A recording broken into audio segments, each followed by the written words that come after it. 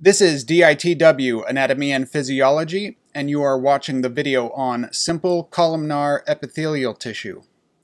Simple columnar epithelial tissue is an epithelial tissue comprised of a single layer of cells which take on a more column or rectangle shape. Since this tissue is comprised of a single layer, you will typically find this tissue in areas where absorption and secretion are important.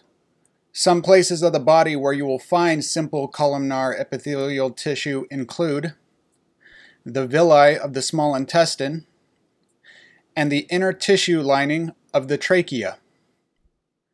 The villi, known singularly as villus, of the small intestines are the small projections which completely line the small intestine.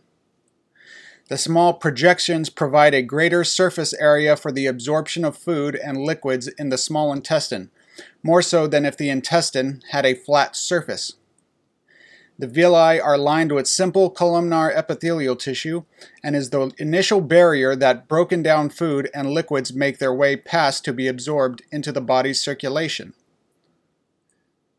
Another place to find simple columnar epithelial tissue is the inner lining tissue of the trachea.